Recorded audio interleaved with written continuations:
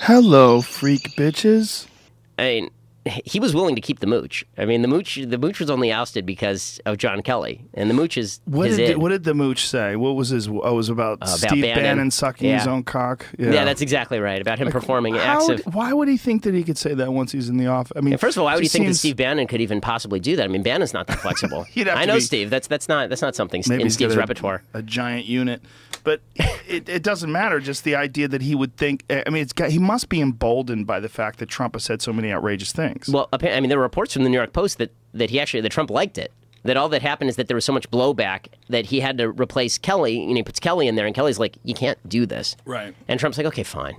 But doesn't it seem more crazy to fire a guy after 10 days than it does to sit him down and say, hey, man, don't say that again. You would think that's what, right. Let's move forward. That's what they should have done the next day. But the problem is he'd been doing it for a week at that point. Right? He was out there like saying that Reince Priebus was leaking on the president and was an enemy of the president for a week. And he was saying that he was going to get him fired. Right. Yeah. And at the same time, remember, this is the same week that Trump himself is tweeting out that Attorney General Sessions, who was his most loyal supporter for a year and a half, that guy is like a traitor. Right. And that he wishes he would go away. Because he recused himself. Yeah. First of all, Trump can fire any of these people at any time. Like, this is very passive-aggressive. For a guy who made his living saying you're fired on TV, it's amazing that all the people that Trump has fired have been fired actually through surrogates. Yeah. I mean, Mike Flynn resigned. James Comey was fired basically through Rod Rosenstein and Sessions. And then Rosenstein had to recuse himself, which is how you get the special counsel. And Comey found out on television. On TV, right? He sends like an emissary to go to L.A. and give him a letter. And like everyone he fires has to be fired in the most roundabout. I think that Trump actually, I think the dirty little secret is I'm not sure Trump actually likes firing people. I think he kind of likes torturing people, but I'm not sure that he actually likes firing them. Well, maybe he doesn't like people being mad at him face to face. I think that's it. He wants them to love him in front of his face. So, like, when he's not there, he can make a phone call. Fire him. You're fired, right. Jetson, and hang up the phone. And you don't have to actually see the guy. He wants that guy to like him. Yeah. The Comey thing was really bizarre because it was like, oh, you can do that? Like, this guy is looking into improprieties, and you can just say, no, you can't do that anymore. You're fired. You can't look into the things I've done wrong. Yeah, well, the way he did it was the stupid part. So I was calling for Comey to be fired since last year. I thought the way he handled the whole Hillary thing from beginning to end was terrible. Yeah. I thought that Trump should have replaced him before he became, as basically day one. Here's my new cabinet. Comey, you did a great job. Usher him out the door, bring in somebody new. He kept him around. And then the first thing he said to Comey, you remember, was when he met him, he said, you're more famous than I am. Well, when Trump says that to you, that's the writing on the wall right there. First of all, it's not true. But second of all, I think maybe there was also a part of the problem was that Comey's a giant. Yes. Comey's, what is he, 6'8"? 6'8", 6'9", something like that. Giant dude towered over Trump. The whole thing is such a comedy. And Comey saying he was trying to hide in the curtains to avoid Trump. So you just see Herman Munster over there hiding in the curtains. Yeah, it's weird. Now, what did you think? I'm enjoying the show. I mean, it's wild. If I didn't think that nuclear war was a possibility, I'd probably enjoy it more. But if I see a fucking Korean missile headed our way, I'm going to be pissed.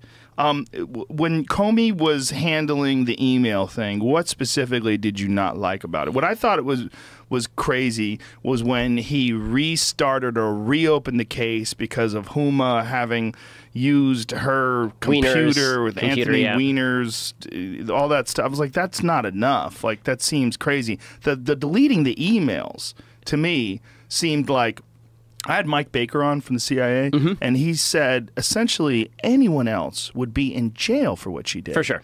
For sure, right? And, well, Comey, so he screwed it up, and then he re-screwed it up. So when he originally said publicly, we're not going to prosecute Hillary Clinton, he was doing something he didn't have the authority to do. The FBI does not decide whether to prosecute people. They refer the information to the DOJ, and then the DOJ decides whether to prosecute people. It was Attorney General Loretta Lynch's decision whether to prosecute or not. The statute itself, I'm a lawyer, the statute itself did not say, do you have intent to commit espionage? Do you have intent to make classified secrets public or expose them to the possibility of being made public?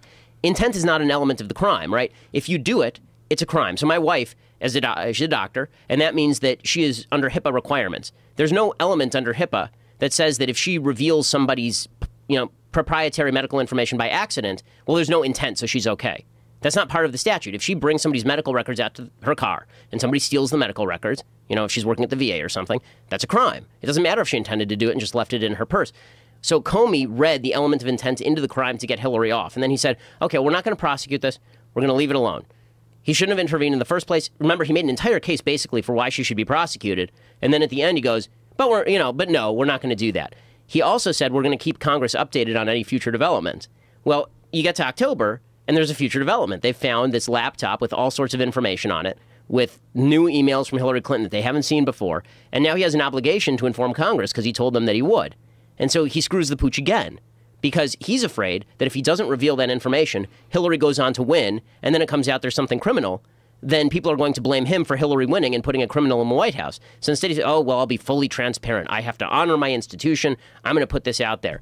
Of course, then Hillary loses, and now he screwed it up twice, and then he gets into the White House, and now he's supposed to be investigating the Trump-Russia stuff at the same time. So now he's investigating basically both candidates in the 2016 election. He handled this the wrong way every step of the way because he was so focused on what will uphold the integrity of the FBI and the integrity of the investigations and the integrity of the DOJ. He was less worried about, okay, what do I actually have to do under the law? What's my obligation under the law? His obligation under the law was to shut his pie hole, hand the information over to Lynch. If Lynch wanted to kill the investigation, let her do it. So in a sense, Trump was right in saying that he's a grandstander. Yeah, for sure. I mean, I think that part was right. But the problem, remember, was not the firing of Comey. It was that 2 days after he fired Comey, he went to Lester Holt on NBC, and he said, the reason I fired Comey was not all the excuses I gave about the Hillary stuff. It's because of the Russia stuff. I was angry about how he was handling Russia. I mean, that's really stupid. Yeah, well, that's intensely stupid. It's intensely stupid, but it's also strange that it didn't go anywhere. Right. Like, that was it. Like, that's against the law. Well, it's obstruction. So obstruction, looking at the statutes, obstruction is a little bit more than that. So you have to actually obstruct an ongoing investigation into criminal activity. There's a counterintelligence investigation going on, but not necessarily a criminal one. Okay. So not to get too specific about it, but... Oh, well, that is specific, but you should get specific about it. Yeah, I mean, the obstruction laws, I mean, I've looked into kind of the statutes that they've used to suggest obstruction, and it's not clear that there's any statute that specifically governs something like this. Plus, it is true that Trump does have the power as the chief executive to fire, as the commander-in-chief, to fire the FBI director for any reason he chooses. Now, all that said, he can be impeached for any reason, criminal or non-criminal, right? Impeachment is not you don't actually have to have committed a crime to be impeached. Well, right? most people don't even understand what impeach means. They think that somehow or another impeach means you get kicked out of office. Right. That's not what it is. There's the House, and they have to vote to impeach you. And then there's the Senate, and they have to vote by a 2/3 majority, or 60, I think it's a 2/3 majority, to actually convict you of a set of crimes that they come up with. But these are all political definitions, right? When it says high crimes and misdemeanors, it doesn't mean they actually have to prosecute you like they would in a criminal court and you'd have to go to jail or any of that kind of stuff. Like, they could impeach anybody at any time. Clinton didn't even have to commit perjury. If they wanted to, impeach him, they could. They could have impeached every president you can impeach. It's just a vote. It's just a vote. So all the talk about what's criminal and what's not criminal, the problem for Trump, there are two ways of reading Trump's behavior in the whole Russia thing, right? Way one is he's got something to hide. Now, that's the most obvious way. He's got something to hide. That's why he gets rid of Flynn. We don't know why he got rid of Flynn. He gets rid of Comey. We don't really know why he got rid of Comey, and then brags to the Russians that it took pressure off him on the Russia stuff. Yeah, so way one is he's hiding something, and now he's firing everybody who gets in the way. And there's, the chain of evidence doesn't not fit that. I mean, the people he's angry at in order are Attorney General Sessions, the Deputy Attorney General Rod Rosenstein, the former head of the FBI James Comey, the acting head of the FBI McCabe, and the special prosecutor, right, Robert Mueller. So those are all people involved with Russia. Those are the only people he's really angry at. So there's something to be said for the idea that maybe he's trying to hide something. On the other hand, we haven't actually seen any hard evidence of collusion itself. So we saw an attempt to collude by Donald Trump Jr., but we haven't actually seen any evidence that the Russians were providing special information to the Trump administration, which was then being weaponized for use in the campaign. We haven't seen any of that stuff. So here's the other plausible theory, and this goes to Trump's personality. He's so petty, and he wants to be loved so much that he is angry that people keep saying he won because of the Russians. And so now, every time people say that, he just gets pissed, and he fires people. So Comey, I mean, this is totally plausible, right? Comey comes to him and has said privately that you are not under investigation. And Trump says to him, well, why don't you just say that? And Comey says, well, I can't say that, because if I say that, I'm going to have to update Congress if you do fall under investigation. And Trump doesn't like that. He wants the public to know he's free and clear. So he fires Comey. And then he goes up public and he says, I didn't like how he was handling the Russia thing. I'm innocent. Why won't these people leave me alone? Right? So there's two ways to read this. Either he's totally innocent but stupid, or he's trying to hide something. Those are the only two plausible ways of reading the situation. The Donald Trump Jr. thing was really bizarre because he released all the emails. Like, I just... almost like, look, I've got nothing to hide. Like, you aren't supposed to do any of these things you're saying in these emails. Yes, that was not a good moment for Trump Jr. Do you think he got, I mean, and then you hear that he was coached by his dad. Again, you know, none of this is good stuff. I think that Donald Trump Jr. releasing the email, first of all, it is imperative to note, 8 minutes later, the New York Times released basically the email chain, right? So he was beating it out of the gate. And so he puts that out there. Which is a smart move. I mean, it would be smart Probably. it would be smart if he had found a way to spin it. Right. Right? Like if he had done, this is the thing in politics now. The way politics works now is your smartest move, if there's dirt about you, is to be the first person out the gate with it, and you put a spin on it, right? So, like Barack Obama, imagine if Obama hadn't said anything in 2008, and then we found out a week before the election that he did coke in high school. Now, a lot of people wouldn't care. A lot of people would, right? In 2000, George W. Bush was hit with a DUI charge from like 1973, and it probably lost him a point in the polls. So what Obama did is he wrote an entire memoir, and he just kind of dismissed it, right? In the middle of the memoir, he goes, you know, when I was in high school, did a little blow. No problem, did a little blow. And everybody went, oh, okay, did a little blow. All right, you know, cool. So if you're going to release this kind of stuff, you have to put a spin on it.